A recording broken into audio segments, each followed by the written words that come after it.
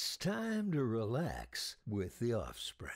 That cool. Garth Brooks shirt, that's a shit right there. Yeah, Gorilla Biscuits, Garth Brooks, love it, right? Nice. Yeah, my daughter, well, whatever, that's another story. But my daughter, she wanted me to do something. So I said, you know, try to be a good dad. I'm going to do it for her, right? I go, well, what do you want? I go, what am I doing? She goes, oh, you're singing a song with me at the school. I'm like, really? At the school? Nice. She goes, yeah. I go, what song? She goes, Rodeo by Garth Brooks. God damn it. Is there a video of that? So I got to dress up and everything too, man, the whole thing, right? And then, and so we're at the school and my kid just keeps, she's bringing me around. I want to show you this. I want to show you this. I want to show you this. I want to show you this. I just don't want to go on. That's what she said. I go, I get it, man, but we made a commitment. It's like, we're here. We got to do it. And so I just held her. I held her on my lap, you know, and sang this fucking Rodeo song by Garth Brooks, and with my buddy Ronnie King, Black Company, on the keyboard. Nice. Yeah. So I'm gonna send her a friend.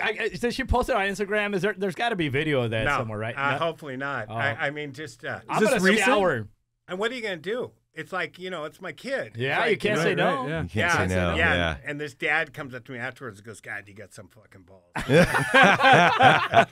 like, what am I going to do? It's like, I can't bail my kid. It's like whatever else. I've been in a similar situation. My daughter did the senior talent show, and she wanted to sing an Alanis Morissette song. And I backed her up on guitar. Yeah, so I'm just sitting there playing guitar, and she was singing, and you know, but it's not something I would normally do. But your kid asks you, of course you're going to do it, right? I do it. Yeah. So. You got to look forward to, Dexter. That's right. My daughter is now in her 30s, so that was a while ago. Oh, and mine too, and I use it against her all the time. I go, don't give me that shit. I go, I I did Garth Brooks the fuck out of you. I guess I got off easy. Alanis Morissette at least is, That's not right. that far afield. I don't think I could have done a Garth Brooks song. I used it all. My kid blew me off one time. Oh my God, it was like I was just trying to get my shit together. I'd gotten clean. I'm trying to do whatever, and my daughter wanted to ride home, and I've got to borrow a car. I don't have a vehicle. Action figure, no vehicle. And I borrowed this total hoopty with the doors tied on, right? And and so I drive her to where they're living, and it's like an apartment complex. And I pull up, and she says, just stop here. I can walk. And I'm like, no, man, I'm taking you home. She goes, I can walk. And I realize, oh, she's bummed about the car. Yeah. She's embarrassed about the car. So I go, okay, I'll park the car. So I parked the car, and then I walked her. And this kid comes up and says, is that your dad? And my daughter shakes him off. Fuck,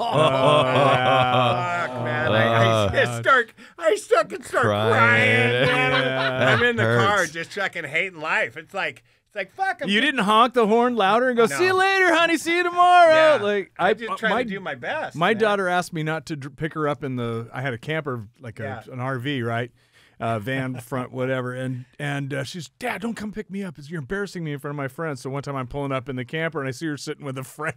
I lay on a horn, honking, you know. It's my job to embarrass my kids. Well, later I did that. Yeah. Now I did shit like that later on. So when they got older, then I'm over at the school and I tell people all the time that I spanked my daughter on the butt one time, the little one time, because she ran in the street, so she got a smack on the ass for running the street, legit. Totally legit. But other than that, everything else was embarrassment. Yeah. Straight up embarrassment. I go, hey, sweetheart, I'll roll up to that school in my Speedos. I will roll up in my Speedos, and I will stand there and yell your name out in front of that thing. I've been in public with you while you're in a Speedo. A Speedo, yeah. Yeah. That's a thing. That's a thing. Do not call your bluff. Yeah. We're rolling, right? Or just okay? Well, we should introduce our guests, I guess. Yes. If we're even being that formal, I don't know. This is the Offspring podcast. We've time to relax with Dexter Noodles and Blackball, who's really difficult to relax around. Yeah, it's hard. I keep things inspired, you know. very, very difficult. Little on edge. He had a Red Bull, which is probably never a good idea for Blackball, but He's on the Four Loco now. Yeah, I got the Four Loco going, so that's my second. I'm 8 Loco right now, so yeah, I'm doing good. And our guest today is Jack Grisham. We're very stoked to be having you here today from one of the most seminal, influential bands. Certainly one of the most influential bands for us, for this band, and a real figure. And close to home. Love him, fear him, but never trust him. Jack Grisham. There it is. There's your intro. Yeah. Well, whatever. And it's nice. It's close to home. It's good to be at home. It's good to be at home doing this. It's nice. I'm close. But I rode the bike over here So I got the bike, but I can't look at my phone. So I got to stop and then look at it and then go a little further and look at it again. So you're not talking like Harley or Indian. You're talking about... No, I'm talking to Harley, yeah. Oh, are you? And I actually Harley? got a funny story about it. So I had no vehicle because I don't give a shit. It's like I don't need a car. You know, I live right on the ocean. I live right on PCH, looking at the water. It's like, well, what do I need a car for? If I got to go somewhere, I rent one, or somebody picks me up or whatever. So why do I need a car? I always get a ride. And so this buddy of mine's getting a divorce, and he says, "Can I put my scooter in your garage?"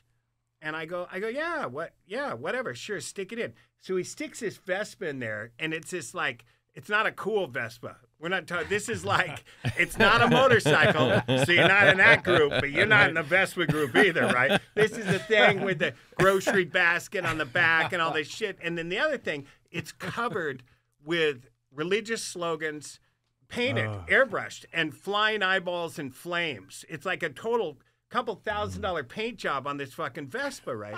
So he leaves it in there. So I'm gonna go up the store one day. I'm gonna get Uber, go up the store, and it's like crazy amount of money to go a mile. I'm like, oh, fuck that. And I think, oh, I got the scooter. I'll get the scooter, right? Because I'm telling him, I go, I'm not going to ride that piece of shit. I ain't riding it. Because I used to have a street bike when I was a kid, and I loved it, but I went down a couple times, ditched it, right? So I thought, okay, I'll take the Vespa.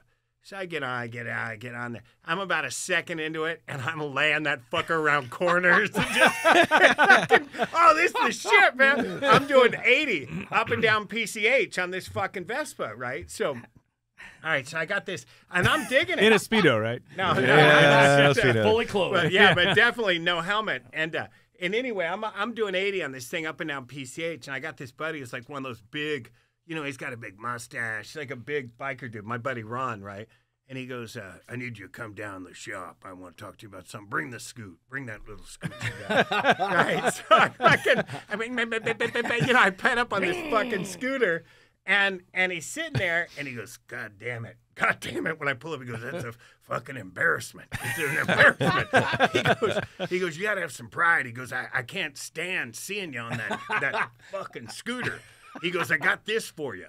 And here's this bitchin' black Harley Electric Glide Classic sitting there. He goes, I want you to take this. I go, I can't afford that. He goes, let's not worry about that. Let's just get you off the scooter. So I leave the fucking scooter, and now I'm on this fucking hog, you know, tearing around. And that's no little scooter. You can't lay that thing down around corners. No, you can't. So do things just go your way like that? Is that a thing? I need it. Are you lucky? Are you lucky in life? Yeah, but it's only so far. There was this bitch in I love old science fiction stories, 40s, 50s, that, and there was a story about these elves basically that live in this guy's house, and they give him great luck. Anyway, the guy that owns the house, the tenant, drives the guy out of there because he's bugging the elves. He's fucking bugging them. So the elves move out too, but the house is still available. So these lower class elves move in, right? And they give the guy luck too, but it's shit luck. It's not great luck. It's not like, you know, oh, you just won the lottery fucking by stocking Harley. It's, oh, get rid of the scooter, pick up this sounds Harley. like if John Waters directed an episode of The Twilight Zone, it would be this. Right. Exactly. Yeah. So that's the kind of luck I got. Yeah. So I had, my knee was fucked up. I go, oh, my knee's hurt, and I'm getting ready to go surfing. I go, my knee's hurt, and I go, oh, here's a leg brace. My buddy goes, what? And there was a leg brace laying in the sand. So I put it on. I go, oh, this killer, look at this. There you go.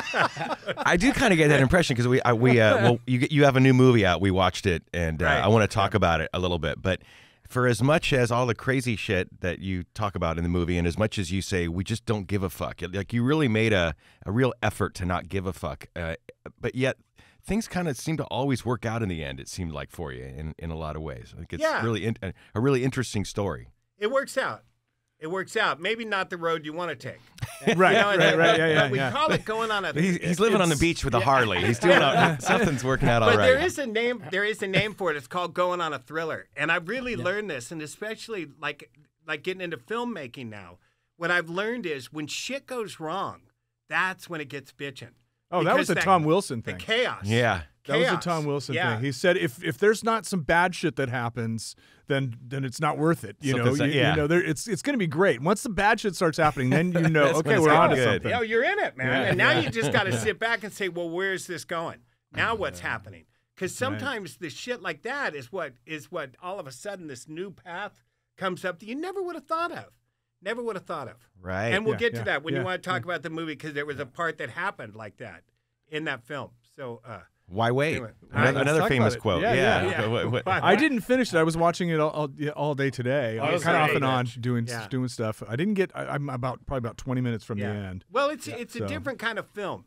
I didn't want to make fuck. We've seen those documentaries. It's like, God damn it! I don't need another fucking documentary where it's people saying we influenced them, and then people saying that we were worth something, and then some superstars saying we were cool. It's like, all right, how many times you gonna have that shit? I've been in a bunch of them. Right. You know what I mean? Yeah, It's yeah, like, yeah. And it's like, okay, fuck that noise.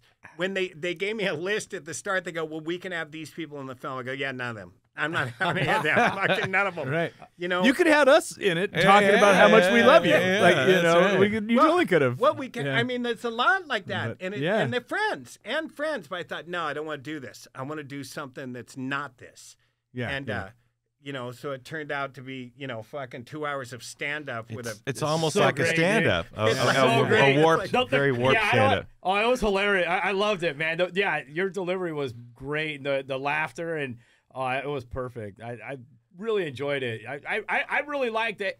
See, I never knew how TSOL, how those fucking rockers ended up with TSOL's name. So that was great. Like, I loved hearing it. 'Cause I was like, what the fuck? When I remember the first time I heard that, and I was like, no, this is the wrong record. Like, this isn't TSOL. Well, Right. the trouble is with that is that a lot of people like what they did. Like the first record Not they a lot did. of people, I don't think. No, there's a I lot. think that's pretty liberal statement there. No, not Some- okay. Maybe not live. Their parents liked it. Maybe not live. I but- gotta agree with you. I like Yeah. Change Today. I thought Change Today was a great record. And a There lot was of some great that songs on that. was songs that we were working on before I left. Right. Like we have tapes of us doing some of these songs, which is funny because later on Joe said he wrote the whole record. So- Ah. But the bottom line is, if you got into the band at that album, then they're mad at us. It's like, well, why didn't you cover this? Why didn't you cover this? And I had to tell them because I wasn't in the band. It didn't have Right. anything Yeah, to yeah. do with the original guys, because that Yeah. movie is about that friendship and that bond and the original people. Yeah, the and what they original went intent, the through. early punk rock bond that Right. made you start it in the first place. Right. That's the most, kind of exciting. And that's what it's stuff. about. That's what the Yeah. movie is about, But okay, so totally different thing. So that movie was done during the COVID issue. So where are we going to shoot it? You can't shoot it anywhere. So I have my office is in a church. So I went to the Reverend Of course. and said, Why so- wouldn't it be in a church? Right. So that's where my office is. What which is- kind of church? Yeah, I don't know. Let me but- tell you something, man. If you ever saw my office, you just go, God, I want to move in here because it's badass. It looks like a Moroccan whorehouse. It's fucking. It is the place. Bad. There's taxidermy on the walls and just bitch. It's great. It's a wonderful Dude, place. the backdrops to work. in the movie are stunning. The Okay. cinematography is really good. Yeah. So here's what happened. So I went to the Reverend and said, "Hey, look, you got no money coming in. Can I rent this huge room that's in there?"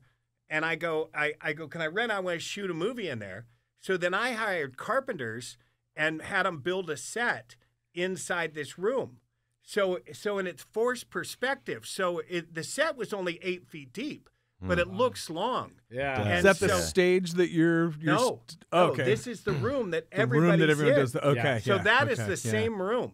So what would happen is Interesting. I'd say, okay, Ron, wear the blue suit, bring the white guitar, blah, blah, blah. So then I painted the walls blue, set dressed it, had Ron in there, shot Ron's scenes, and then the minute he was done, I stripped it, painted it for the next color, and then went home and then came back in the morning, pulled the tape and redressed it for the next guy, right?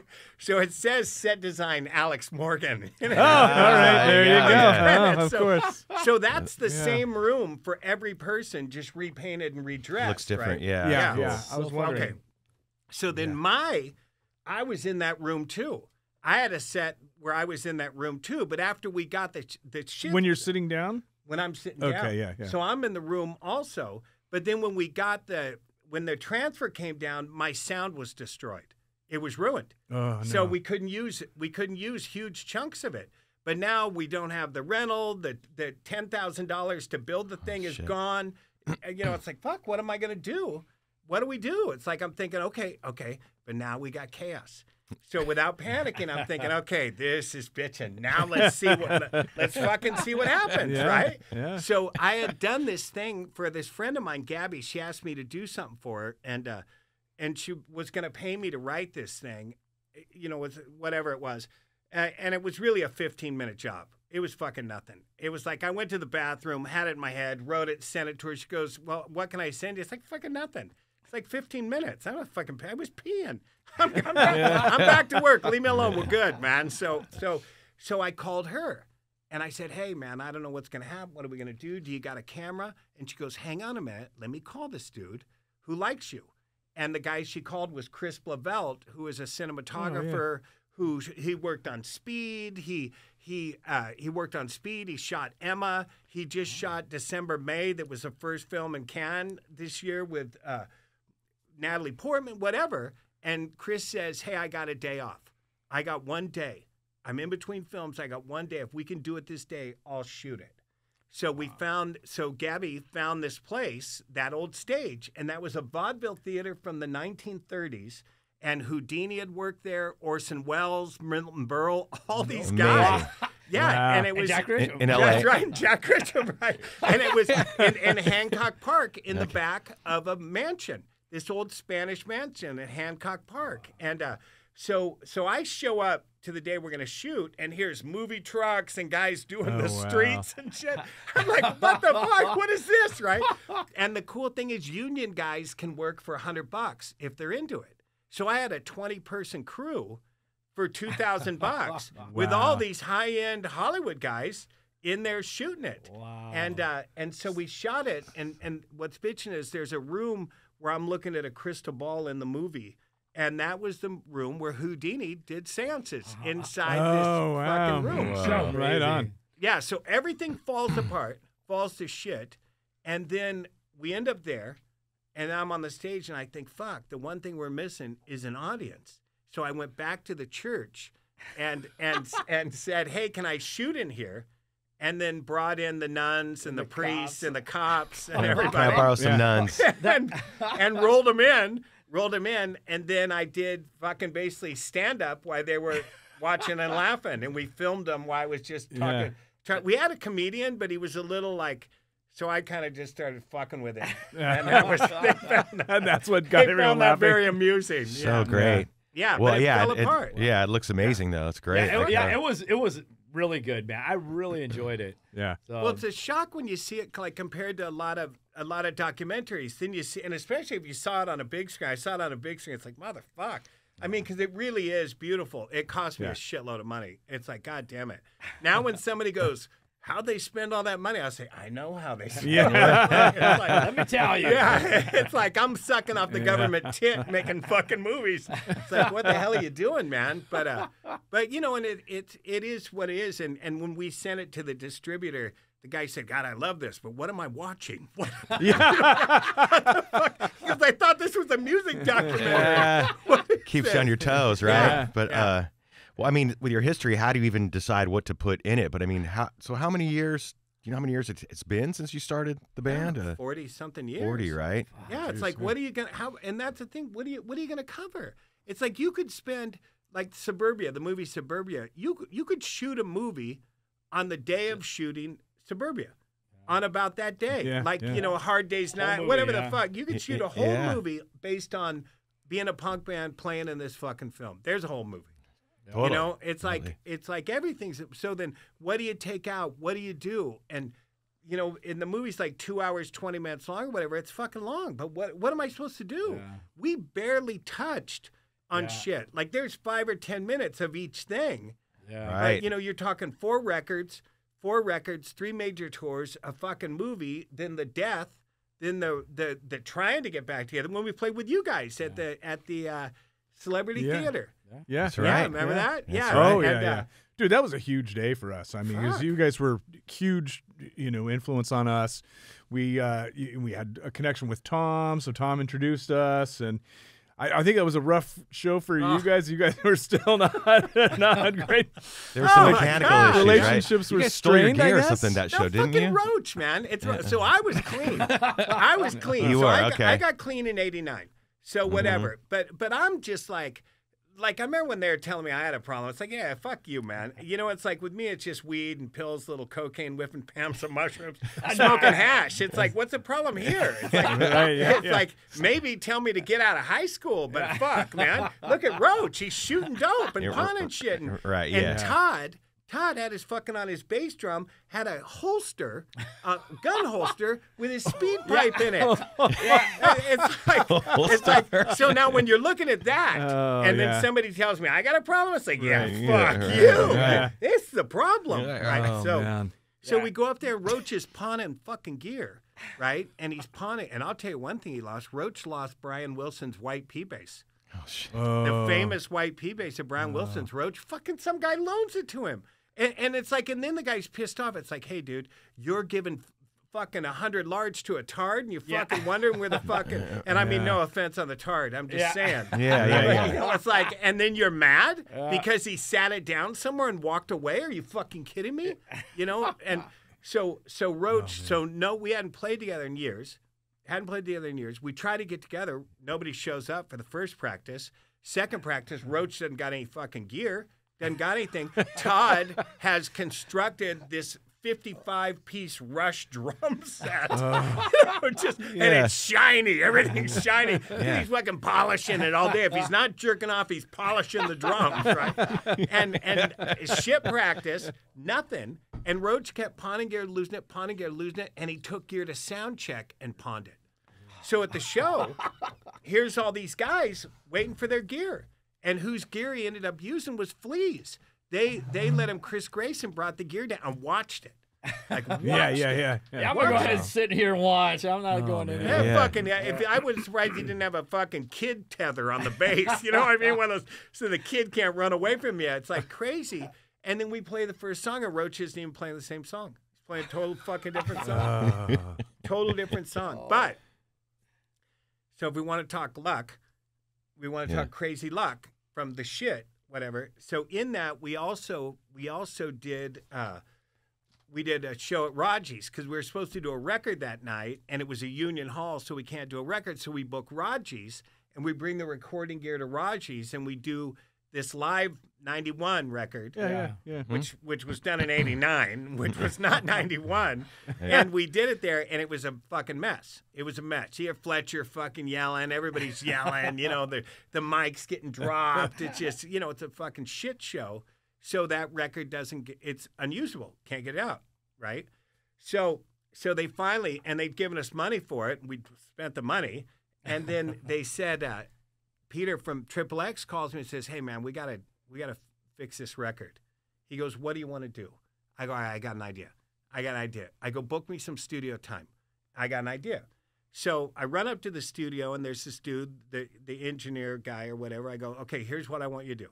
Get a couple of speakers, right? Hand me a 58. Give me a 58 microphone. Put a couple speakers live behind my back, and let me just sing in the 58 while you're blowing the record from behind me. And he goes, it's going to bleed. I go, great. We want it to bleed. We want it to get on there. So I just got in front of the speakers and sang to it while the thing's going, so it sounds live. It sounds live, It sounds fucking live, but it's not live. And it was finished in 45 minutes. It was like, that was it, right? Go. And the guy's going, wow. He goes, I've never done that before. He goes, that sounds excellent. I go, yeah, fuck it, whatever. Take it. Take the credit. You got it, right? And then he goes, well, we still got 7 hours and 15 minutes here. I go, yeah, fucking take a nap, man. I'm out of here. I want to go home. I would be stuck up here in L.A. And I start to walk out, and I see this Scotch tape box, a 2-inch master track Scotch tape box. And it's old, it's old. And it says, God Only Knows on it. And I go, fuck, man. I go, is that? And he goes, yeah. And he gets all excited.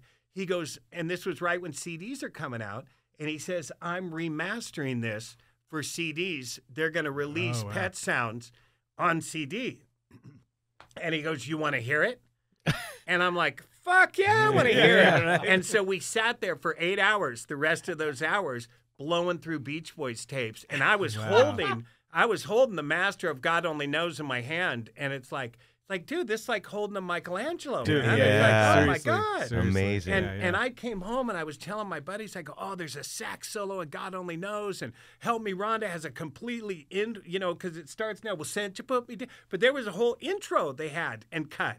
And I'm going, fuck, I heard this. And they're going, no, you didn't. What are you talking about? And it was badass. So everything falls up. Road show goes to shit. Record goes to shit. Try to save it. And I end up getting to listen to Pet Sounds. And the original. And holding a tape. Single tracks out. And you still got a record out of it. Yeah, and still got a live record. Got it done. And got a record out of it. That's right. Yeah, but it was bitch. I mean, you never could have, planned that. Right. So. I remember those shows because I tried to get into the Raji show and we couldn't. But so that was '89. Well, New Year's Eve '89, right? The whole thing, and we actually got on the show. Wasn't it quite New Year's Eve? It was right around there. I thought it was your birthday. It was close, December 31st, because I got the T-shirt from the December 31st was Celebrity Theater. Yeah, that's what I'm talking about. So it was. I thought it was New Year's. Yeah. Okay. But we actually got on that show because of Big Frank. He was involved somehow and said, hey, I can get you guys on the show. And we were still, because you guys stopped playing as that lineup in what, like 82 or 83 maybe, something like 83, that. Yeah. So, but I knew, Tom had called me about getting you guys on that Oh, show. really? Maybe you did it. Yeah. Well, Frank can take the credit. Yeah. But maybe it's Tom. Tom had hit me up about it. Yeah. All right. Yeah. Well, so we first heard you guys, and I was in high school, right? And just like it was just there was something about it that was just it was wild, man. It was exactly what 17-year-old kid wants to listen to, right? I'm like. He said, fuck the what? Holy Jesus Christ. And I like how you dress that in the movie, you never get along with the girls at my school, I totally relate, Totally, yeah. The chicks don't have the time for me, and then, I'd rather go out and fuck the dead. And then you just ran with that for the rest of the song, Fuck, I was a kid, But it all kind of fun. Just take it one step too far, right? But then you just, you get that smile on your face, and it's just, the whole song's great and funny, I always listen to it as tongue-in-cheek, and not a popular song when we played it. It used to be like 6th or 7th in the set. Really? Like we end with it now, but back then it was all right, but it was like 6th or 7th. It wasn't even. Yeah. And the thing with T.S.O.L, I think, in my opinion, was it was really something that you had to be there because not so much a song. It wasn't great songwriting. I mean, some people get mad at me when I say that, but it really is not. It's not great songs. They're for the time. You might get an argument. Go ahead from a with couple the of premise. us. I get an argument all the time about it. But yeah. I mean, look, superficial love, only for a fuck. But love is incest, and it's only for a buck. Eating to survive, surviving to free, peacetime, wartime, time to draft me. What the fuck are you talking about, man? It's like you just covered 3 different subjects. I get it. Or whatever, and chord choices or whatever the hell. It's not, like I'm a pop guy. I fucking, it's not Gen X, man. We're not writing Kiss Me Deadly or whatever, Right. And Well, I think that's what appealed to us was, that it was different than what we had grown up. We grew up with, pop rock and, me too. stuff our parents loved, So this was different. This was the first thing that I went, well, okay, this is me. And it may have been Code Blue that grabbed me first. Just, shocking. Are you kidding me? Who sings like this?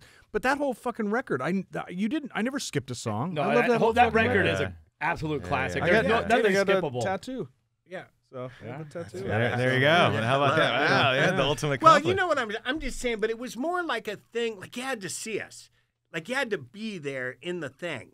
Right. That was what it was. Like a lot of people didn't understand. They said, oh, now they're doing this, now they're doing this and doing this. But when we played live, we played it all. Like, brought in the keyboards and going for this and then into this bitch and keyboard thing. So it was like it was an event. It was, it was fun. Well, I still disagree with you because I didn't see you until you guys started playing as Lost, like in Coconut Teasers, and that was Jason's a little younger than us. That was the first time I saw you guys was at Lost. I was probably like in 92 92 or something like that, 91, 92 or Probably. yeah. Yeah. And listen, that album was a classic, and I remember just my mom overhearing it and just slamming open the door. What? Like I want to fuck the dead, but then she got kind of sidetracked with the Nazi punks fuck off. She's like I was a Nazi punk telling her to fuck off, like. So I'm like, no, Mom, it's the opposite. The dead kid. I never said fuck off to the Nazi punks. Yeah. But yeah, I know. I can remember exactly when my mom just slamming open the door after hearing Code Blue, playing on when I'm sitting there playing on my Commodore 64, so. Hey, Michael Zampelli, Zed Records. Michael did Zed's. Right.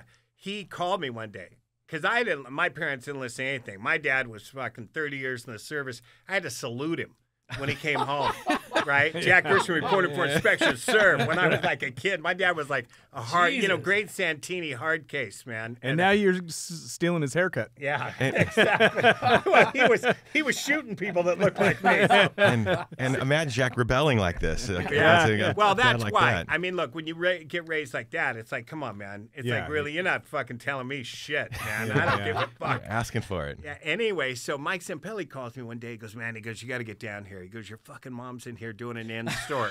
I'm like, what? I go, what? And my mom had gone to Zed Records, and she said, I want everything that T.S.O.L's done. My son won't let me hear anything. He doesn't say anything. I want every record. And somebody goes, oh, you're Jack's mom? She goes, yeah, he's probably, who knows where he is now? He's not mowing the lawn, that's for sure. So Zampelli calls me, goes, you got to get over here, man. You're fucking. I go, fuck that noise. Just get her out of there as quick as you can.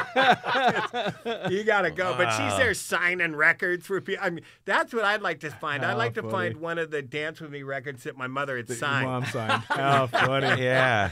Oh my God. Well, I guess I'm trying to make a point here, but I'm not sure exactly what it is. But there was definitely a mystery, and it was sort of kind of part of how the band was, I think.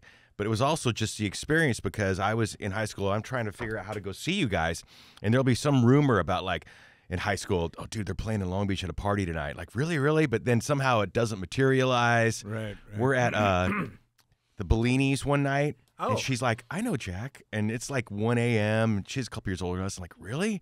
And she goes, yeah, I'll call him right now. And I hear her talking to, I guess it was you. I don't know. But she's like, oh, yeah, that was my friend Jack, whatever. But like. Julie Bellini. Julie, yeah. Yeah. See? All right.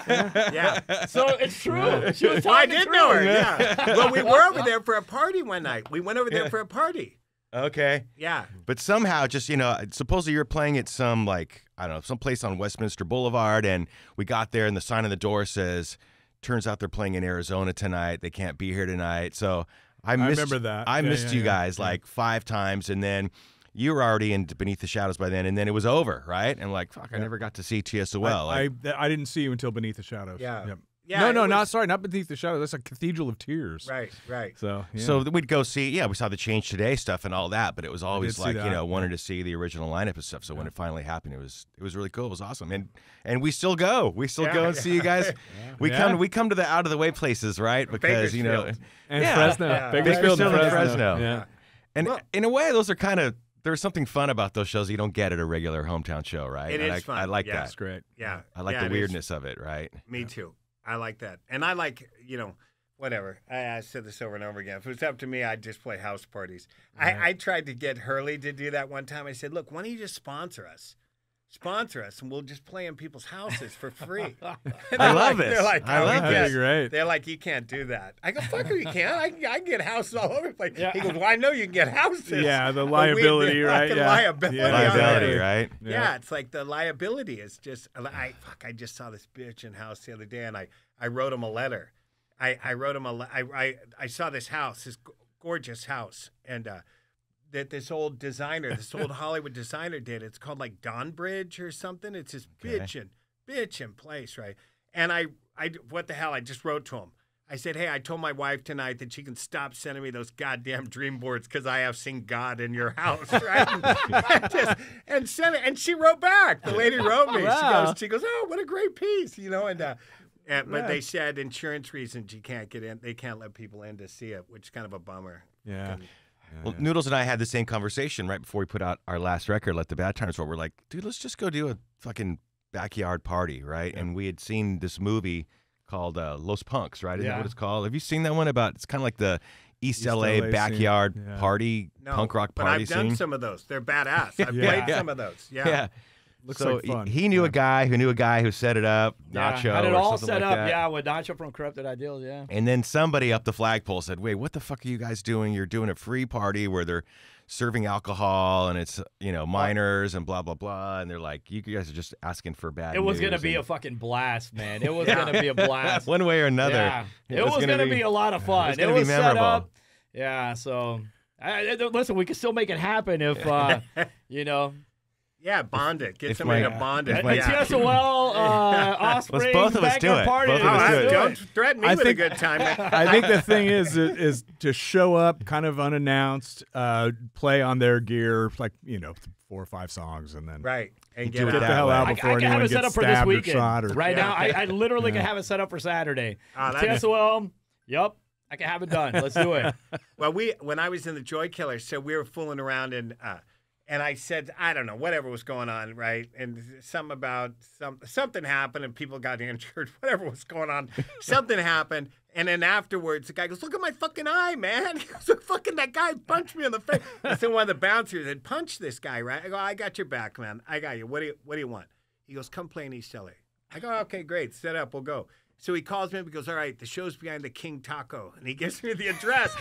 and you know where the King Taco is, right? He goes, "It's right there." So we show up, and it's fucking packed. I mean, the streets are packed, and just a lot. we played in this backyard, and it went off, man. It was like so fucking great.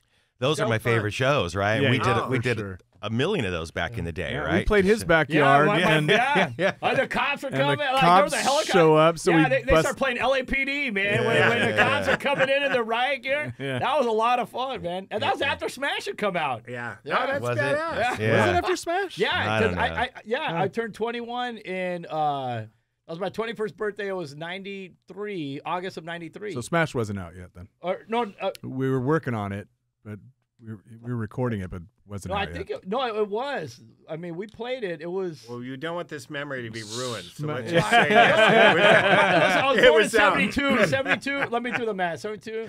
So that's. Whatever. Elvis It was showed up. 94. It It was was right, August of 94. Let's just say it was 94, Smash. but then- August of Say Smash. 94. right before Elvis died. Yeah. It was, Showed up Au- with it was Priscilla. August of 94. Okay. Yeah. So Smash was So out. Smash was out. Smash was out then. I'm 100% positive. There it is. Yeah. I would know. I would love to do a backyard party with you. Yeah. Let's. Yeah. That'd be let's- fun as let's- shit, let's man. do something. Yeah, sometime. yeah. I don't know Maybe- what's happening with us. Everybody's getting injured. Fucking Emery's injured now. Oh Like really? Roach no. got injured. Greg got injured. Emery's injured. It's like, God damn it. It's like, and it's funny. I sent a text to Ron today. I said, we were fucking so concerned about the government fucking us that none of us thought about old age. It should have been fuck old That's right. age. Yeah, Fuck yeah. old age. Yeah. Old age can shove it. That's It's what. like, That's what's really gonna get you. oh my Yeah. God, man! When you can't fucking walk an injury off, I used to be able to walk them off, right? Yeah. And then it's like, God damn it, I wake up and just take a beating, and then Mike Lorman, I was talking to Lorman, and I said, I go, yeah, I got fucking high miles on me, and he writes back, yeah, motocross miles. Yeah. That's for sure.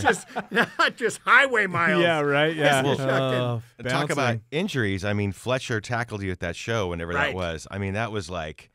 I was at front of house when that happened, and my son was right there in the pit. Right. And I've seen video from all angles, and oh my God, my thought was like my son was just shocked that happened. My thought was, God, I hope those guys are all right because we're old now. That's not. Well, we don't walk those injuries off as quickly as we used and to. I always give him shit. It's like, what the fuck were you even thinking? Like, look, I don't mind you tackling me. Yeah. But what was your plan? Here's what I want to know. I weigh 300 pounds. Fletcher weighs 300 pounds. Yeah. There's fucking 6 feet gap to the metal with a Of the bunch barricade, with yeah. a bunch of young kids in the front. Yeah. It's like I'm thinking, so what do you think? You're going to just grab me and we're going to float over this moat and then land gingerly Gently, on yeah. the arms of a 15-year-old girl who's going to hold 600 pounds over her fucking head. Are you out of your fucking mind? What are you thinking? And then when we went down, he had me wrapped up and we were going head first. So I just tucked in because I was going to go the head. So I took it on the shoulder and the back. and then got up, and I was so fucking You pissed, were man. pissed. It's like, God damn it. And I love him like a brother, and I was so fucking pissed. Gonna just throw a throat punch, man. I was just so fucking angry. And It's then like your little brother fucked up. yeah, And, totally. And whatever. Yeah. And it's like, come on, really? After all the damage I've done to people, it's like, all right, suck it up, whatever. And then I get back on stage and we finish the song, right? We finished it. And later on, I asked Roach, I go, you guys didn't want to stop and check, make sure I was okay? He goes, what, stop and have you crawl up, get back on stage and get yelled at for not finishing the song? He goes, fuck that. He goes, we just kept playing. It's like, fuck it. But the bottom line is, I had I got a fucking heart issue, so I was on blood thinners. But not then. Okay, yeah. They had just taken me off blood thinners, and my cardiologist really cool. He's like a totally great guy. He's great, man. And anyway, he calls me and he says, 2 weeks ago that would have been catastrophic. Oh, really? He goes, If we you could were not on have, a- we could oh, not wow. have, we could not have stopped the bleeding because I was so bruised from just neck all the way down to thigh and black shit. that I would have bled out. They couldn't have stopped it. He said that would have been a catastrophic incident. That's the luck he's talking about. Yeah. Fletcher almost killed you. Literally almost killed Yeah, you, Fletcher. literally almost killed me. week If I earlier. was still on the Yeah. blood thinners, I would have died. Holy Yeah. Jesus. Oh, man. Wow. So When we did the Surf City Blitz, he was in town. I didn't realize. I'm used to you, barging in on me doing the keep them separated line when we're in Seattle and Vancouver and stuff in the Pacific Northwest. It's dark out. He's drunk. He's running from the other side of the stage, and he takes me out, my microphone out, knocks my guitar out because he's running out to do the. Tackled by security.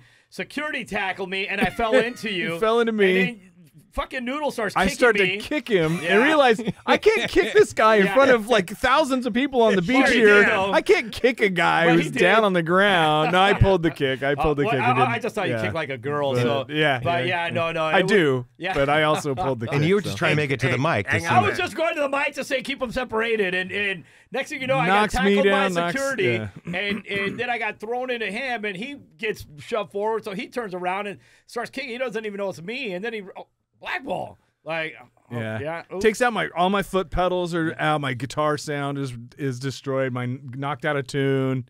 But I think we finished the song anyways. I Yeah. just grabbed him. Once I realized who he was, I told security to leave him Yeah. alone and let him finish the song. hey, But- girls kick hard. Yeah. Let's Yeah. make sure that we know Yeah. that. That's Yeah. right. Kick That's hard. right. Yeah. Also, it's a good thing you weren't on blood thinners. 'Cause- Good thing I wasn't on blood thinners. I would have. Yeah, I would have broken your ribs. Yeah. Yeah. Hey, I love that fucking close to home, man. I could stand on stage and see my house. I can see where I live. Yeah. And I know what we're doing this new one coming out, this dark way. I'm getting Oh, yeah, yeah. I can't wait. I'm getting death threats from people saying we sold out by playing that Oh, show. Jesus. Really? I had some guy saying he's gonna burn my apartment down and fucking better save that money to what money? Yeah, What right. fucking Yeah, money? yeah. It's like, I love it. It's like, look, dude, I have been living my principles for 40-something fucking years. Still.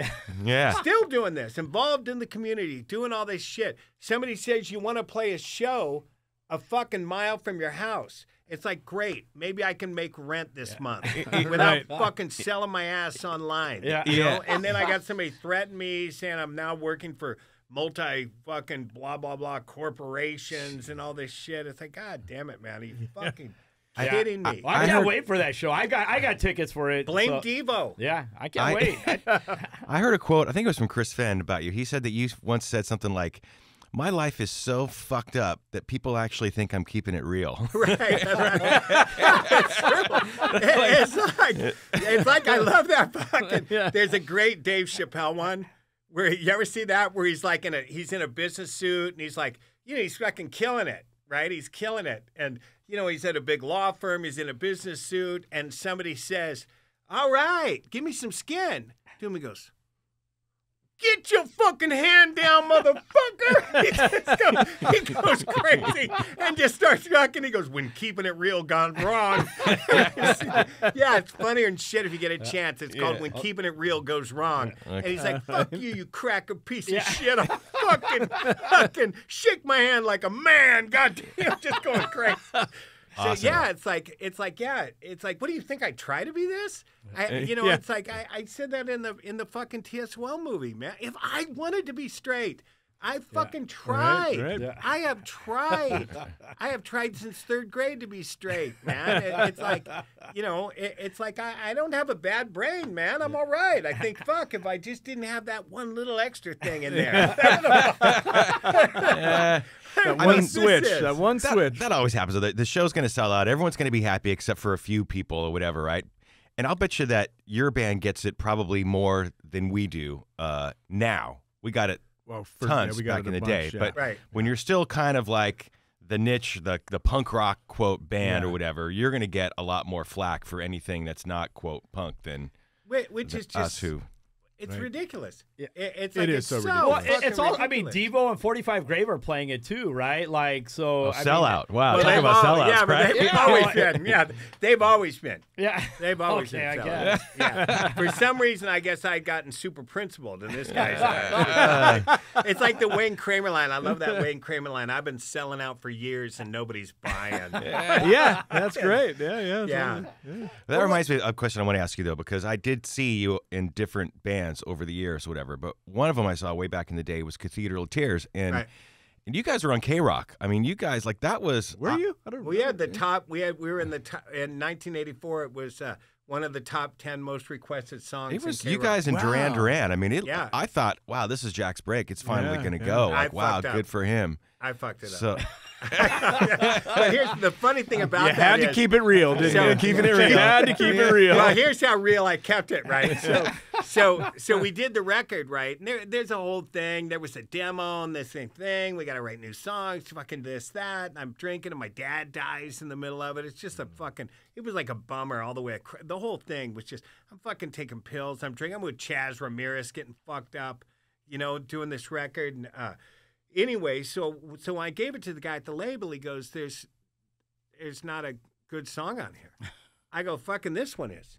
I go, "This one's a fucking hit song right here. This is a great song." He goes, "No, no, fuck. I don't know what you gave me. This isn't what I thought you were going to give me, blah, blah, blah." I go, "Great."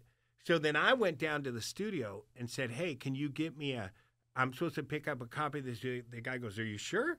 I go, "Yeah, I'm supposed to get a copy of this song." So he gives me a copy of the song. I drive to K-Rock with a tape of it.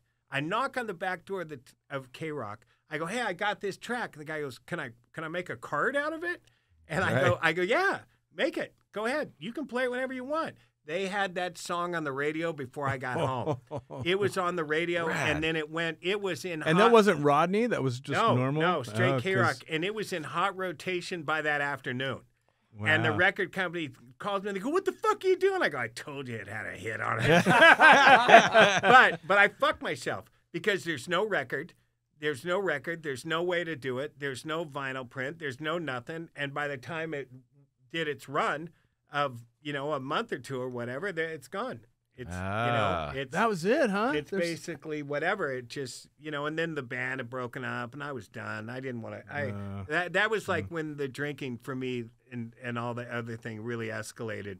From 84 to 89, those 5 years were just fucking not good years. yeah. It's bad.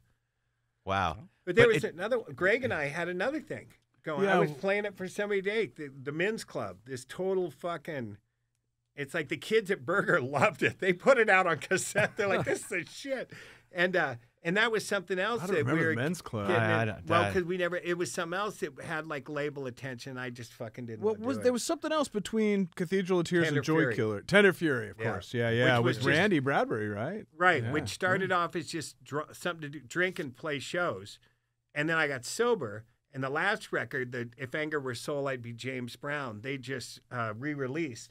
Is coming back out on vinyl. That is actually a great record. It's Frank Agnew on guitar, Randy Bradbury right on. on bass, Josh Freese on drums, of course, and me and Ronnie Champagne, who worked with Jane's Addiction. He produced it, and it's a really good record. It's like, and I feel good about it because it's when I really started caring about what I was writing about, what I was doing, and really thinking and caring about what I did. Now, this is not the Gentleman Jack record. No. 'Cause that was something else. I like too. that too. Yeah. And I think Higgins played on Yeah. some of that. Yeah.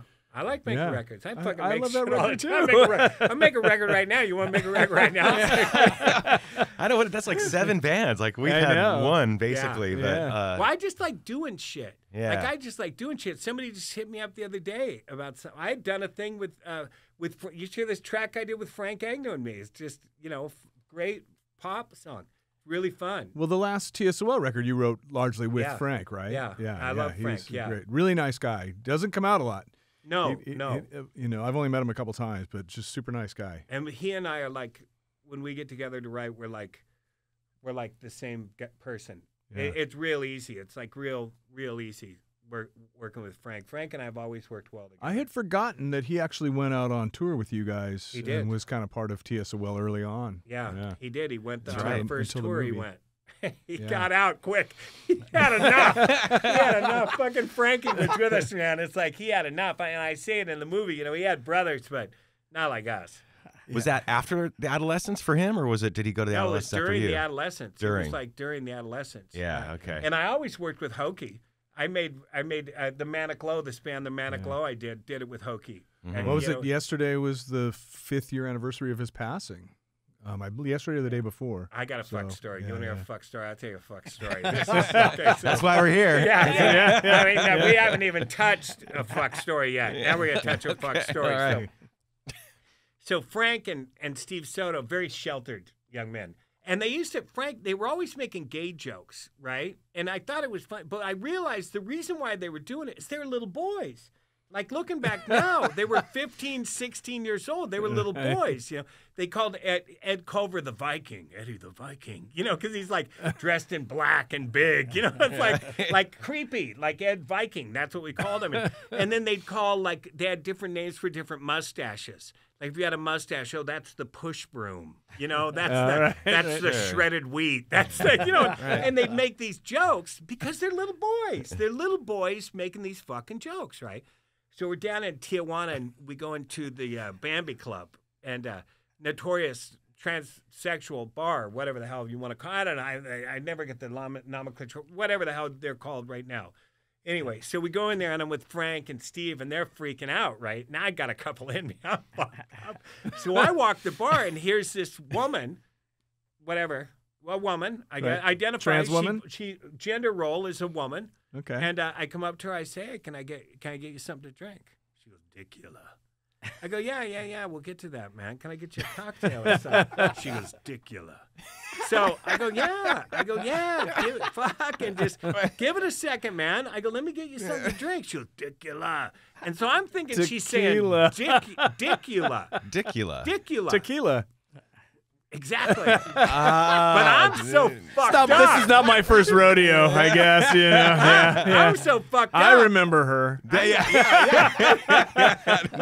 I'm so fucked up that I think she's saying Dicula. That's what it it's said, like, yeah. It's like, yeah, we'll get to it, babe. Just hang on. Let me get you a cocktail. I'm a gentleman, right? Dicula. So we get that straightened out. And she's gorgeous, right? And so now Frank and Steve are just like, they're just looking at me. They're just staring at me. Right? So we get our cocktails. We walk over to this booth and we're sitting in the booth, right? And we're cuddled up and Steve and Frank are just fucking eyes, just staring like right at me. And I pull her titty out. And I put her tit in my mouth, and I'm waving at Steve. I'm sucking on her titty, waving at Steve. They're just fucking horrified. They're horrified. I have gone, as far as they're concerned, I have gone gay. They're covering up their penises, man. It's like fucking waving at them. And then me and this girl, we go over to the show. So we're going to play the show, right? And so she and I we're over at the show hanging out, and then fucking Luis, the promoter in Tijuana, who's gone now, but he's like fucking all pissed off to Dan Root. He goes, "God damn it, man, I got nothing against the homosexuals, but your fucking singer's making out with a dude." Just fucking going. But Steve and Frank, they'd fucking, oh my God, they'd had enough, man. And they were terrified. They were fucking terrified, those boys. But I later told him, I said, "All right, let me lay something down to you, man. I know you're upset about this." I go, "But let me ask you a question." I go, "You got to fuck one of them. Okay, take your pick.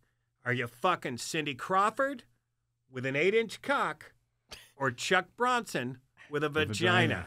Now, which one are you doing? And they're like, I don't want to do either one of them. It's like, well, you got to pick one, man. And Frank's like, Chuck Bronson? It's like, really? Really? That's where you're going? It's like, come on, man. You go Cindy Crawford and just flip it up on her stomach. Whatever you got to do, man. But it's like... He prioritized the vagina, I guess. Well, like That's you right. said in the movie, the first time you ever met a trans person, you were making out with a trans person, right? See, good. I Found don't know out. if Why I'm didn't saying you that give her- right. I No, don't know. That's but- right. Yeah. That's Yeah, right. sounds great. Gorgeous. You have robbed graves? That's true? Oh, that's That is true. I've Yeah, heard. yeah. But, you know, For fun. Or, they weren't fresh. It wasn't. It wasn't fresh. I mean, old. You know, you're getting bones and stuff or whatever you're doing. And I remember I had robbed a grave in Europe. I was in Europe in the Joy Killer, and I had robbed a grave. And my wife at the time said, "You are not getting fucking on the plane with that thigh bone, man." Fucking bringing that on the plane. I go, come on, just put it in the suitcase. He's like, you can't bring that on Did the you ever get fucking anything plane. cool, like a vintage belt buckle? No, or- nothing no. good. Nothing. Is it good. hard? No. Is it hard to rob a No, grave? no. A lot of them, it depends on this. Like the cemeteries around here are nice, but like the old Pomona one, you know, they'd been vandalized and it'd been fucked up. It's all covered with cement now, but there's not. It's no big deal. You got to be. It's no big deal. Well, I'm not saying that. I'm just saying, you know, come on, man. People are digging shit up all the time. yeah. You know, just have finding to- shit. You have to know which ones to go to. It sounds like, I guess, right? Right. It's not like I'm fucking over in the wetlands digging up dead bodies. It's like, God damn it. You know? Right. Which they probably are. Which, you know, yeah. sadly, if you read about Yeah, what yeah. they've done, the fucking Oh, the you Native know, of- the Native Native American. Americans Yeah, in yeah, this yeah. in this area, it's like, Yeah. God damn it, man, they're selling skulls for $20. That's right. I've whatever. run into you at the wetlands. Yeah. You were shooting out there with your camera. Well, I shoot too. I do shoot. Yeah. I got a badass shirt that says "Armed Socialist," and I fucking wear it over at the fucking range. And I'm a good shot, right? And they freak out. They love me over there. They're like, I shoot. The range is right across from my office, so I walk over and just fucking. Is it off something? Yeah, over in that I area. used to in live that kind of near general there. Okay, area. yeah. Oh, yeah. General area, yeah. Yeah, but the I'll- gun range, not your house. Yeah, but I'll go and I used to drop live over near drop there. 200 rounds at lunch. You know, just fucking go over there and whatever. It's fun. Yeah. Get your aggressions out, right? Isn't that what they say? Well, That's- yeah, but it's not aggressive. I mean, my Glock is. That's an aggressive piece. So I shoot a Smith & Wesson 619, this revolver too, which is nice. It's like Right. it's a nice gun. It's nice. And then I shoot with Julia Kwong, for the drummer for the Smart Peddlers. yeah. So Julia and I go over there and shoot, you know, and she's an enthusiast. You She's know? great. Yeah, Oh, great. Check out my shotgun. Just bringing. How and the- and funny. the- She's so sweet. I don't picture her. I mean, she's badass too, watching her Right. play drums. She's but, not yeah. as sweet. She's always might been say. sweet, when I met her. Yes. Yeah, very nice. But she is very. She is. If she has a problem with you, you will know it yeah. from day one. There is no. So it's a fucking- good thing you think she's sweet then. Well, Yeah. she's Well, she yeah, probably well, likes you. Well, she probably yeah. likes you. Yeah. She probably likes you. But How if many- she doesn't, you will know right away. How many guns do you have? A couple. A couple. A couple right now. Okay. Yeah. All legal Yes, for sure. Yeah. That's the gun owner response. I got a couple. You couple. know, like, Right. Yeah. And Well- and it's yeah. It just Anyway, it reminded me because you're talking about guns, of course. You know, guns can be dangerous, but you had this funny. We went for a walk a couple times, I guess. Right. Jack likes to walk down to the beach, and sometimes I've gone down and joined him, and we just kind of shoot the shit, and it's great. It's fun. That's but nice. Yeah. but he's like, I'm tired of people saying words are just words. He's like, fuck that. Words are dangerous. He goes, I'm all about it. So anyway, I You thought say could that tell in the that you film, could- Words too. are fucking Yeah, dangerous, yeah, man. It's like, who doesn't think they are? It's like I told John Doe and those guys. It's like, hang on a minute, man. You're bitching at me.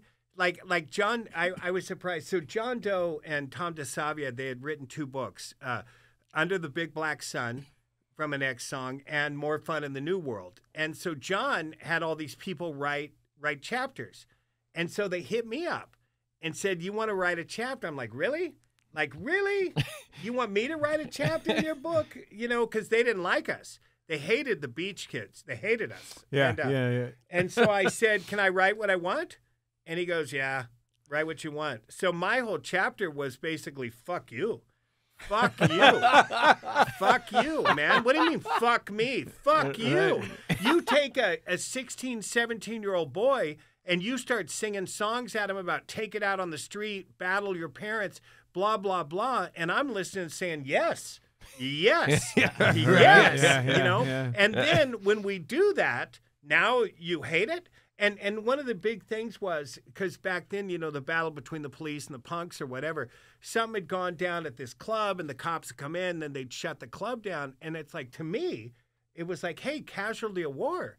Casualty of war, man. Right. You're complaining because the police that you are battling with words, now they've come to your clubhouse and destroyed it. What do you expect? So to me, it was like, hey, if you didn't want us coming up there, don't play the music so loud. That was my line. Don't play the music so loud because we heard it. Yeah. Right. And then we came, you know, and it was nice because in Rolling Stone or whatever, John paid a compliment to it. He said, hey, I think this is my favorite story in the book. Right on. It's like we started it, and then Jack said, fuck you, we finished it. Nice. So, and it was nice. They let me write another one for his second book. And I go, well, what's this one about? He goes, really? Just do whatever you want. Just write whatever you want. So the piece I wrote for that was about ego. It was about you know that bullshit line, better to have loved and lost than to have never loved at all. It's like, yeah, fuck you. Because you probably never really loved. You never probably really had a taste of something that's so fucking intoxicating and so fucking beautiful. Then when you've lost it, all that's left is longing. I mean, there's that Portuguese word, saudade, which with a longing with great, which will never return. It's like this. So you feel that. And my story in that book was, you know, once you've stood on stage and been adored, and to have that taken away from you. I mean, people fucking spend their whole lives sometimes trying to get that moment. Right. That only a few people have ever had. You know, to like recapture that feeling of to be adored, to be idled, to be fucking loved like that. Feels pretty good, man. I'm not going to lie. And people are liars if they don't think it says it feels good. I think sometimes, in some cases, it becomes too much for people. Either that or once it starts to wane, they can't handle that and it becomes too much That's for kind of them. what he's saying, right? But even I think people on the top of their game, some of them check out. They can't handle it. Yeah. You know, and I mean, Cat we've all Stevens seen that. is You a know? fucking great example. I mean, that fucker went out at the top. He said, "Yeah, fuck this, I'm done." Totally, huh? That's you see a lot of people, and you know a lot of people that try to check out chemically, you know, and become addicted to things, and you know sometimes they don't recover from that. But it's a very intoxicating feeling. You know, it's funny because so my daughter's boyfriend Brandon, he's been covering on bass because Roach has been recouping and Brandon got back from his first tour. He's a kid. He's 23 years old, right? His first show. So he came out of a garage. He wasn't even playing bass. He's a guitar player. I took him in the studio. His band was great. He's a great singer-songwriter. What band? They didn't have a name. Just some kids. They're fucking killer. They were just some kids. And I took them in the studio. They sounded great. And so anyway, when Roach, we didn't know what we were going to do about Roach. My daughter said, "Oh, Brandon will play bass for you guys." She's like, "He didn't have a fucking bass." She goes, "Well, he's got something in there. I don't know what he's got." And anyway, so I got him a bass. I called Fender and said, "Fuck, can you send a bass down for the kid?" And they sent him down, and he rips. He's fucking great. I saw him with you at the last show. Yeah. And his first show was, sold out show with us in Black Flag. Fucking, he comes out of a garage. He's on stage in front of 800 people at this fucking huge club, right? And they're yelling his name and fucking, And so when he gets back home on tour, he tells my daughter, he goes, "I miss people clapping for me when I walk into a room." When I walk into a room.